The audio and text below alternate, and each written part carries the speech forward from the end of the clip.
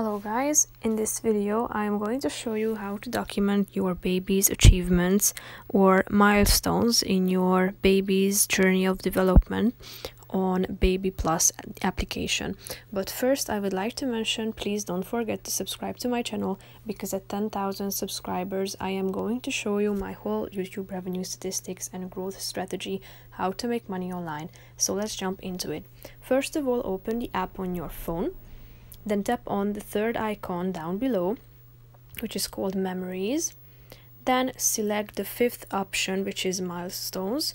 Here you can see a bunch of things, and you can choose the one that your baby has achieved. For example, I will choose Social Smile. So let's say your child has just achieved this first experience of his or hers, so you need to select the date. Let's say it happened today, so I'm just going to click on the 9th of August, and then here you go, you got your first social skill. So that's pretty much it for this video. I hope it was helpful for you. If it was, please consider subscribing to my channel, and see you in the next one. Bye bye.